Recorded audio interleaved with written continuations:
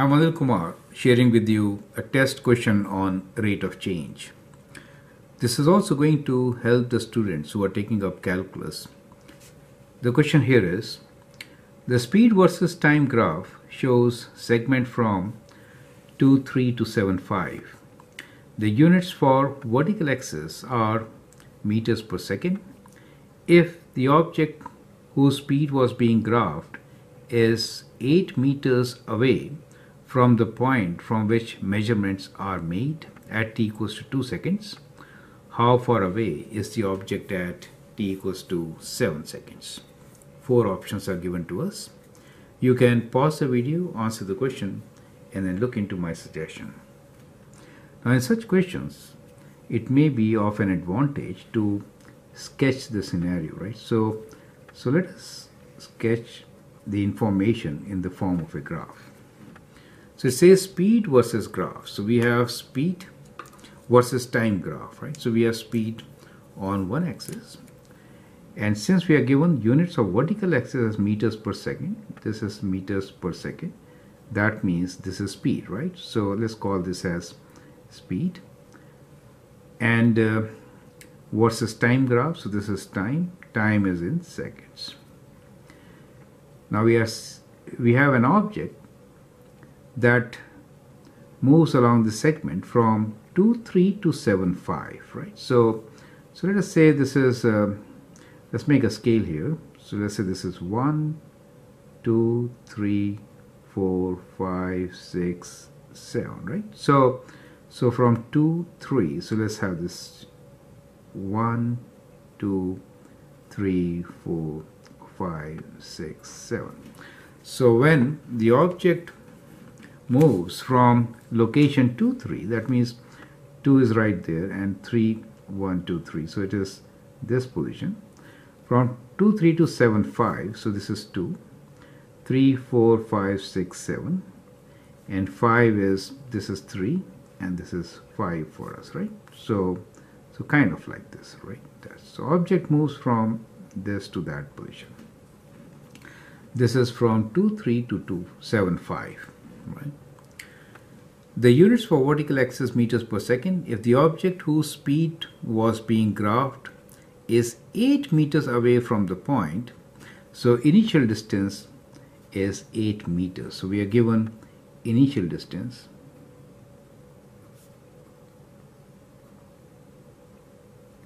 equals to 8 meters away from the point from which the measurements are made at t equals to 2 seconds. So at this time, the object is 8 meters away from the point from where the measurements are being taken.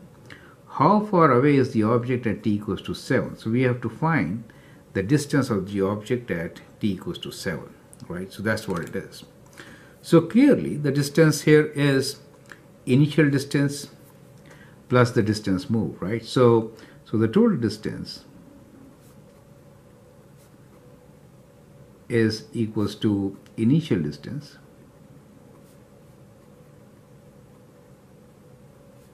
plus the distance traveled or distance moved, right? Now we know the initial distance is 8. How much did the object move during this time from 2 to 7 seconds? This is what we need to figure out. Now if you are given speed and distance graph, then the distance can be measured by finding area under the curve, right? So we can find the area under this curve. This area really represents the distance. Okay, so let's find the area under the curve. You could also do using the relation distance is speed into time, right?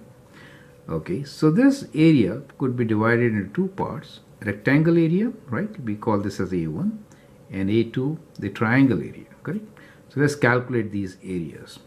So from here, we know A1, the area of this rectangle is, we have 5 units, 7 minus 2, that is 5 units, and this is 3 units, correct? So 5 into 3.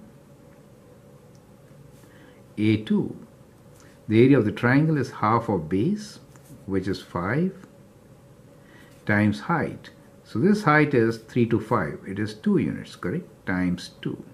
So 5 into 3 is 15, and that is 2 and 2 cancels, you get 5, correct? So it is area is 20, correct? 20 meters. So now we know that the initial distance is 8 meters plus 20 meters, and that gives us 28 meters, correct? So that is how you could find the answer. So option C is the correct option. So in such questions, you can visualize the situation.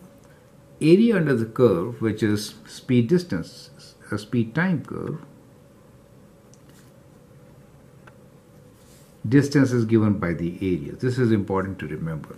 I'm Anil Kumar, and I hope that helps. Thank you, and all the best.